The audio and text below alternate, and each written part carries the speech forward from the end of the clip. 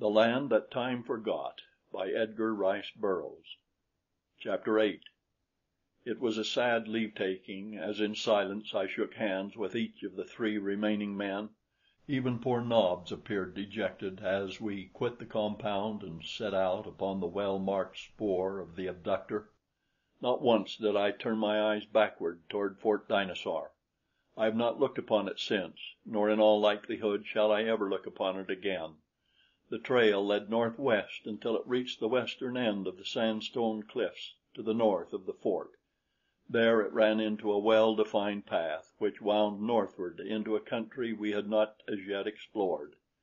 It was a beautiful, gently rolling country, broken by occasional outcroppings of sandstone and by patches of dense forest, relieved by open, park-like stretches and broad meadows whereon grazed countless herbivorous animals: red deer, aurochs, an infinite variety of antelope, and at least three distinct species of horse, the latter ranging in size from a creature about as large as Nobs to a magnificent animal 14 to 16 hands high. These creatures fed together in perfect amity, nor did they show any great indications of terror when Nobs and I approached. They moved out of our way and kept their eyes upon us until we had passed, and then they resumed their feeding. The path led straight across the clearing into another forest, lying upon the verge of which I saw a bit of white. It appeared to stand out in marked contrast and incongruity to all its surroundings, and when I stopped to examine it, I found that it was a small strip of muslin, part of the hem of a garment. At once I was all excitement, for I knew that it was a sign left by Lys that she had been carried this way.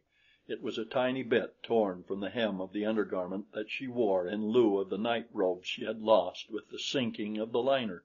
Crushing the bit of fabric to my lips, I pressed on even more rapidly than before, because I now knew that I was upon the right trail, and that up to this point at least Lys still had lived. I made over 20 miles that day, for I was now hardened to fatigue and accustomed to long hikes, having spent considerable time hunting and exploring in the immediate vicinity of camp. A dozen times that day was my life threatened by fearsome creatures of the earth or sky, though I could not but note that the farther north I traveled, the fewer were the great dinosaurs, though they still persisted in lesser numbers. On the other hand, the quantity of ruminants and the variety and frequency of carnivorous animals increased. Each square mile of Caspak harbored its terrors. At intervals along the way I found bits of muslin, and often they reassured me when otherwise I should have been doubtful of the trail to take where two crossed, or where there were forks, as occurred at several points. And so, as night was drawing on, I came to the southern end of a line of cliffs loftier than any I had seen before, and as I approached them, there was wafted to my nostrils the pungent aroma of wood smoke. What could it mean?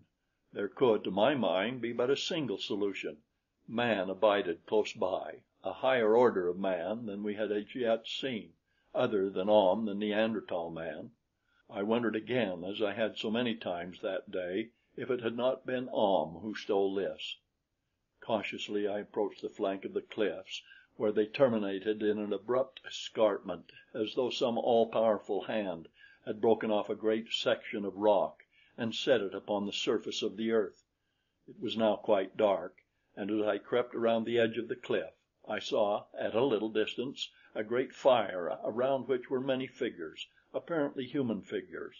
Cautioning Nobs to silence, and he had learned many lessons in the value of obedience since we had entered Caspak, I slunk forward, taking advantage of whatever cover I could find, until from behind a bush I could distinctly see the creatures assembled by the fire. They were human and yet not human. I should say that they were a little higher in the scale of evolution than Ahm, possibly occupying a place of evolution between that of the Neanderthal man and what is known as the Grimaldi race. Their features were distinctly negroid, though their skins were white. A considerable portion of both torso and limbs were covered with short hair, and their physical proportions were in many aspects ape-like, though not so much so as were Ahm's. They carried themselves in a more erect position, although their arms were considerably longer than those of the Neanderthal man. As I watched them, I saw that they possessed a language, that they had knowledge of fire, and that they carried besides the wooden club of Aum a thing which resembled a crude stone hatchet. Evidently they were very low in the scale of humanity, but they were a step upward from those I had previously seen in Caspak.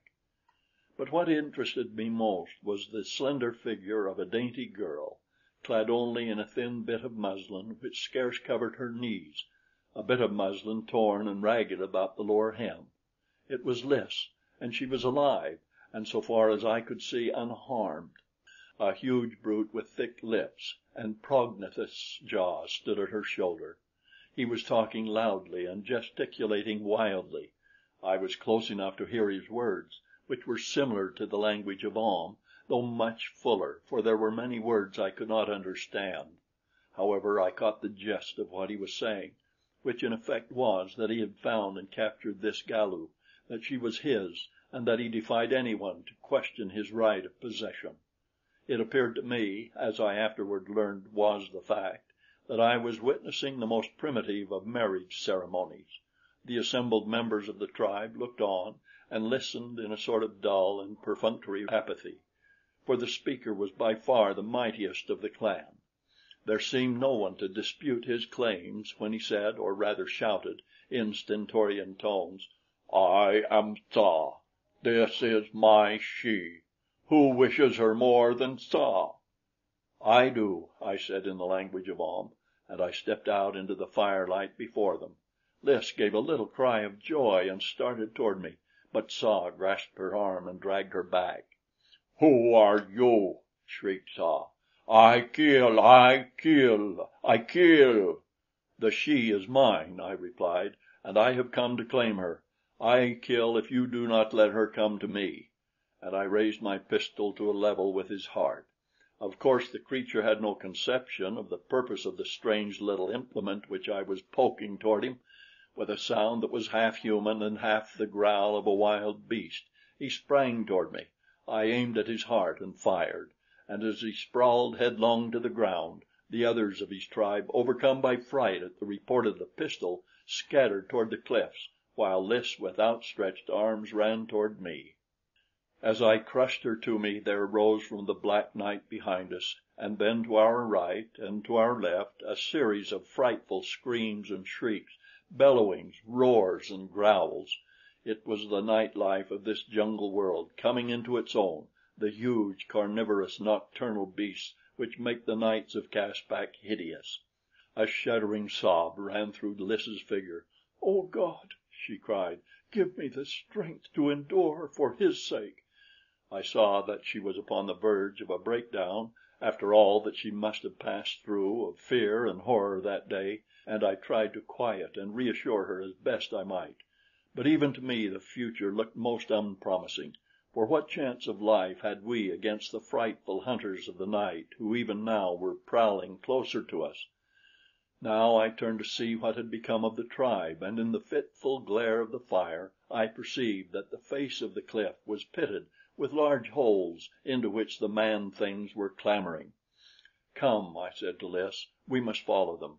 We cannot last a half hour out here. We must find a cave." Already we could see the blazing green eyes of the hungry carnivora. I seized a brand from the fire and hurled it out into the night, and there came back an answering chorus of savage and rageful protest. But the eyes vanished for a short time. Selecting a burning branch for each of us, we advanced toward the cliffs, where we were met by angry threats. "They will kill us," said Lys. "We may as well keep on in search of another refuge." "They will not kill us so surely as will those others out there," I replied. "I'm going to seek shelter in one of these caves, nor will the man-things prevent." And I kept on in the direction of the cliff's base. A huge creature stood upon a ledge and brandished his stone hatchet. "Come, and I will kill you and take the she," he boasted. "You saw how Tsa fared when he would have kept my she," I replied in his own tongue.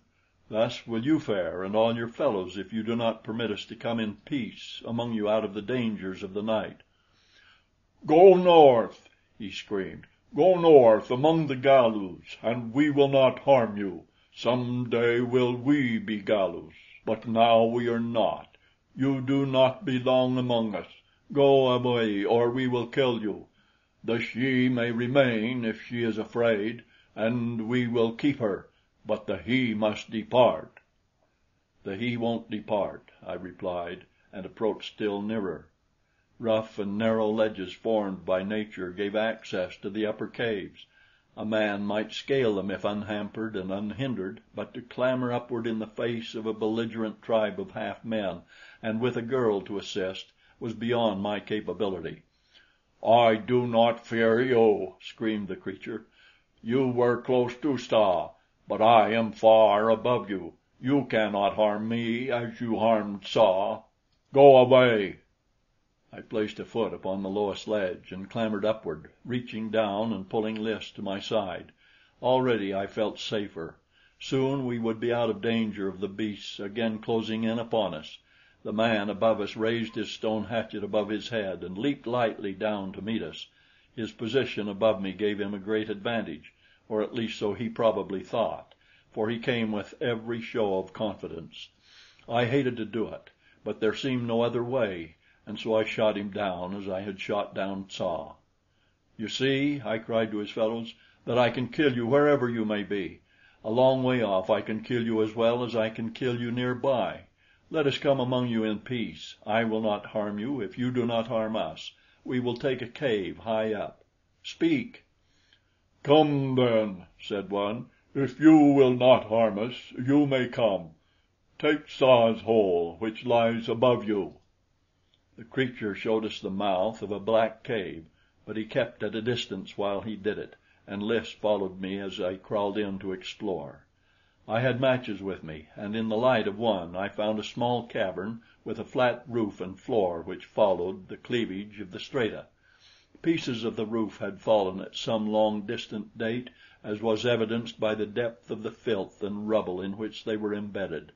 Even a superficial examination revealed the fact that nothing had ever been attempted that might have improved the livability of the cavern, nor should I judge had it ever been cleaned out. With considerable difficulty I loosened some of the larger pieces of broken rock which littered the floor, and placed them as a barrier before the doorway. It was too dark to do more than this.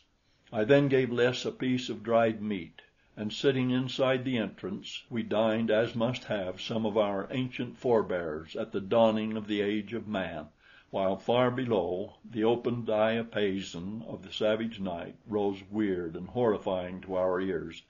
In the light of the great fire still burning, we could see huge, skulking forms, and in the blackered background countless flaming eyes.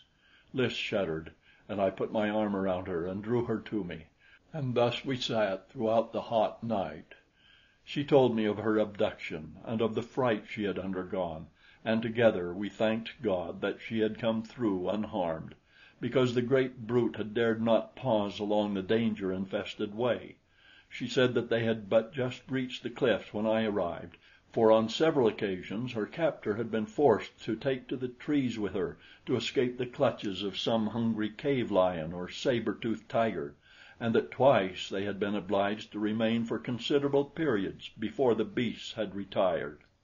Nobs, by dint of much scrambling and one or two narrow escapes from death, had managed to follow us up the cliff, and was now curled between me and the doorway, having devoured a piece of the dried meat which he seemed to relish immensely. He was the first to fall asleep, but I imagine we must have followed suit soon, for we were both tired. I had laid aside my ammunition belt and rifle, though both were close beside me, but my pistol I kept in my lap beneath my hand. However, we were not disturbed during the night, and when I awoke, the sun was shining on the tree-tops in the distance. Lys's head had drooped to my breast, and my arm was still about her. Shortly afterward Lys awoke, and for a moment she could not seem to comprehend her situation. She looked at me and then turned and glanced at my arm about her, and then she seemed quite suddenly to realize the scantiness of her apparel and drew away, covering her face with her palms and blushing furiously. I drew her back toward me and kissed her, and then she threw her arms about my neck and wept softly in mute surrender to the inevitable. It was an hour later before the tribe began to stir about. We watched them from our apartment, as Lys called it. Neither men nor women wore any sort of clothing or ornaments, and they all seemed to be about of an age, nor were there any babies or children among them. This was to us the strangest and most inexplicable of facts, but it recalled to us that though we had seen many of the lesser developed wild people of Caspak, we had never yet seen a child or an old man or woman. After a while they became less suspicious of us, and then quite friendly in their brutish way. They picked at the fabric of our clothing, which seemed to interest them, and examined my rifle and pistol and the ammunition in the belt around my waist. I showed them the thermos bottle, and when I poured a little water from it, they were delighted, thinking that it was a spring which I carried about with me, a never failing source of water supply. One thing we both noticed among their other characteristics: they never laughed nor smiled, and then we remembered that Ahm had never done so either. I asked them if they knew Ahm, but they said they did not.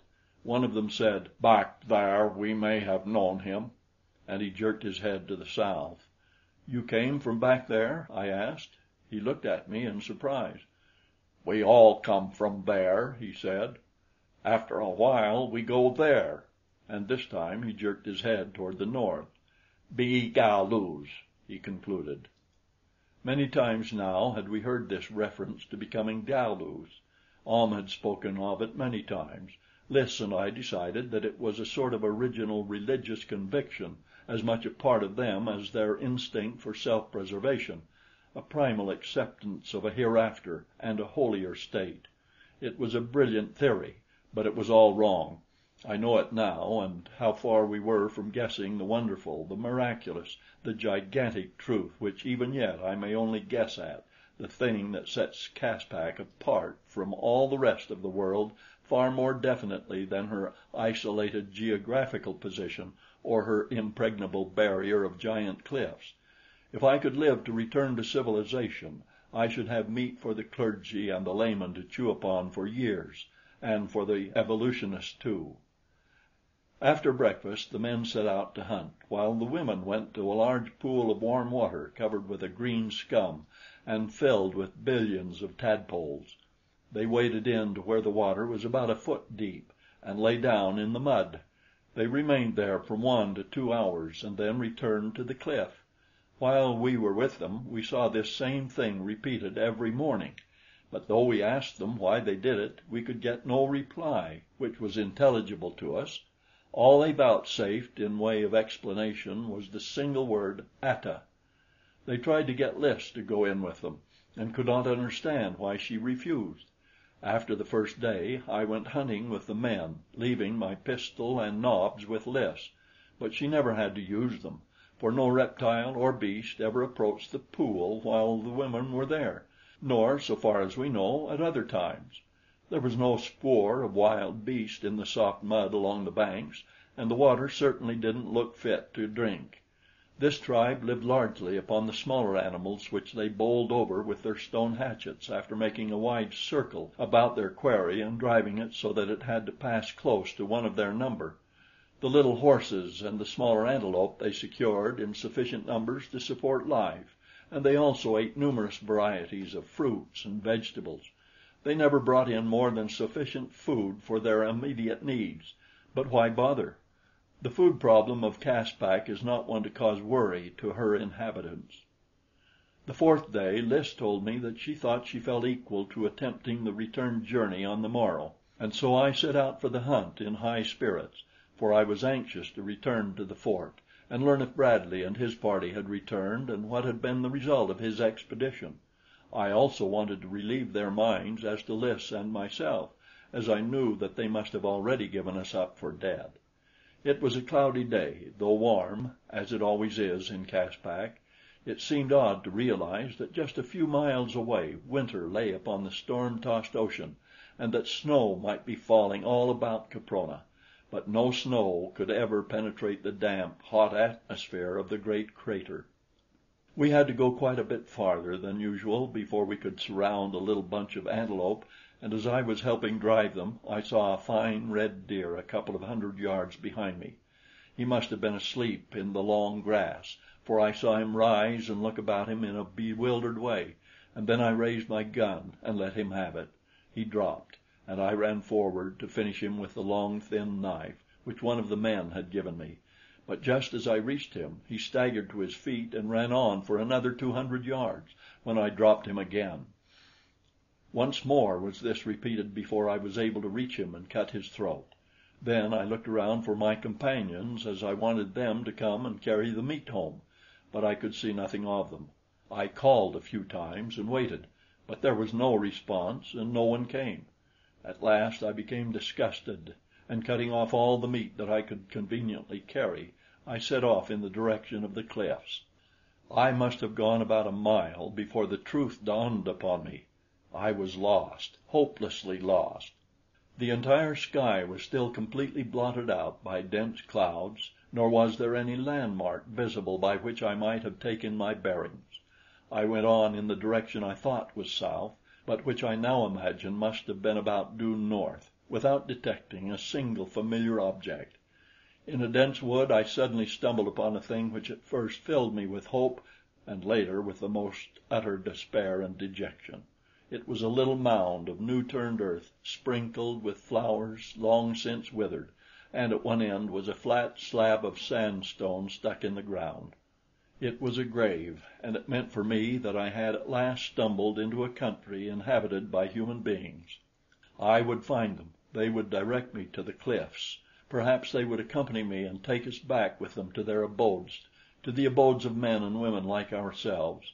My hopes and my imagination ran riot in the few yards I had to cover to reach that lonely grave and stoop that I might read the rude characters scratched upon the simple headstone.